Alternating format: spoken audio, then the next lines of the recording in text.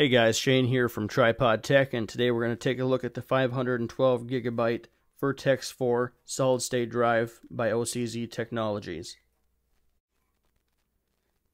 Taking a look at the outside of the packaging here, you can see that it offers a high performance design.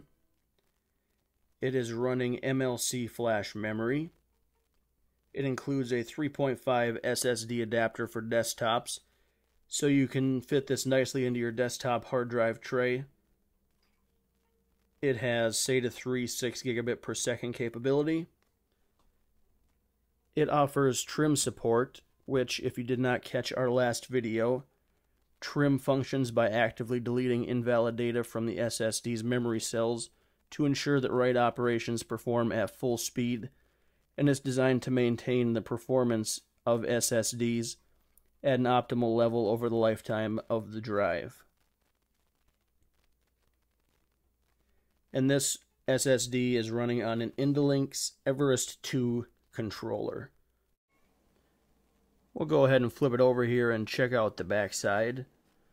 At the top here you'll see a little description of the SSD and the benefits that it offers, as well as the fact that the OCZ Vertex 4 series SSDs are the more efficient and durable alternative to conventional hard disk drives mentioned in many different languages here.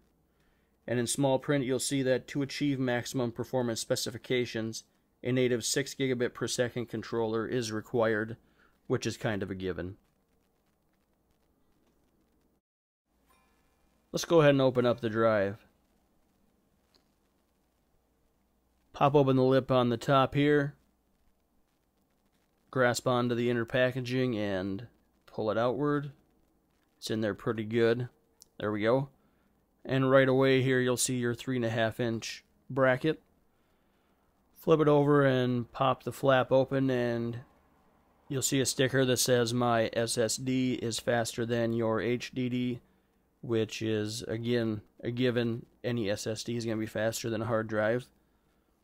You got your quick installation and warranty information, followed by your drive in a nice little anti-static package, and the screws that you'll need to mount the SSD not only to the bracket but within your case if you do not have a toolless case.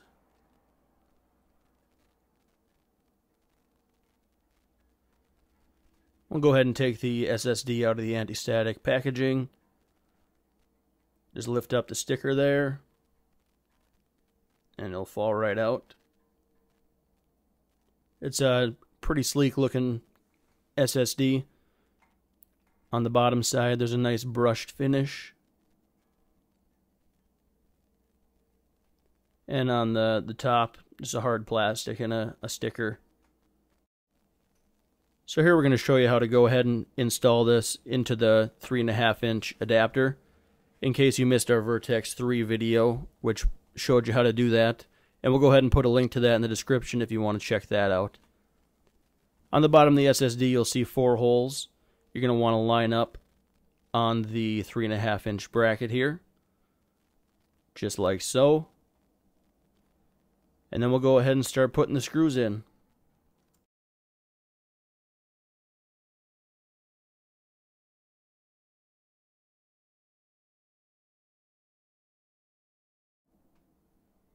And there you have it, the OCZ Vertex 4 installed into the 3.5-inch hard drive bay adapter.